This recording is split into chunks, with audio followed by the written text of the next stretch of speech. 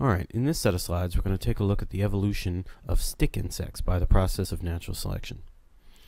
Now on the screen here you see these cartoon stick insects. You may be familiar with them. They're very thin-bodied insects and they live in habitats where there are sticks, so their thin body shape gives them good camouflage against predators.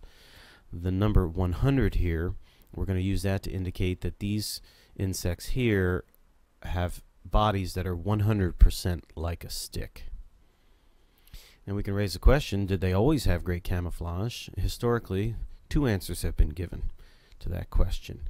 William Paley, a Christian theologian, argued yes, they always looked this way because God designed them that way and made them at some time in the past, and they simply passed on their good camouflage down the generations.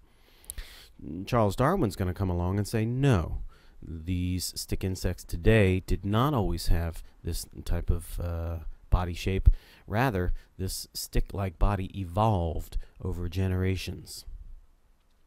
So in Darwin's view, the ancestors might have looked like this, very unstick-like. The numbers inside them would indicate the percentage like a stick that each of these individuals is. So here's a 0%er, very chubby. Here's a 2%er, a little bit thinner than the 0%er. Now how's this going to happen? Well, Darwin's going to imagine some ancestral population of insects, some of which maybe stay in some particular environment, but some of which migrate to an environment that has a lot of sticks. And so now in that environment where there are predators present, the predators are going to be eating some of these insects.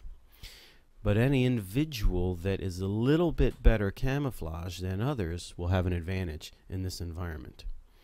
And so Darwin's argument is that the interaction of predators with this population of insects in the environmental context of sticks is going to cause evolutionary change. Here's the basic idea. He called it natural selection, and we can conceptually break it down into two stages. First, there is a struggle for existence among individuals with varied traits.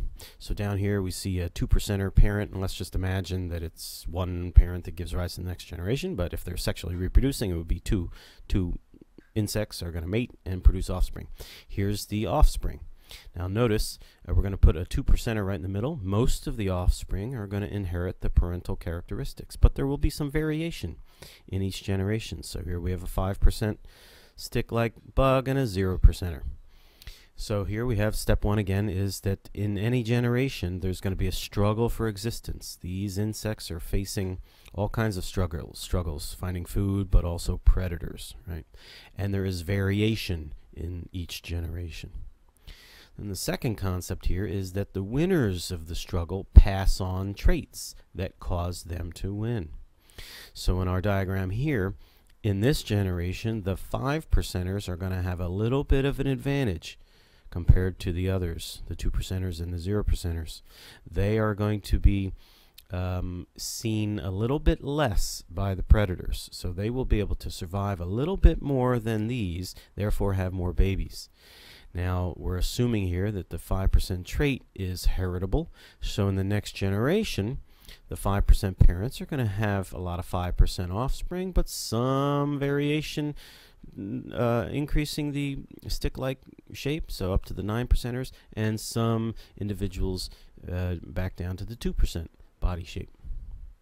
So again, natural selection we can think of as a two-step process conceptually, that there's a struggle for existence in each generation and there's variation in each generation, and that means that some of these individuals with varied traits are going to have an advantage, and the winners of this struggle for existence are going to pass on those traits that cause them to win.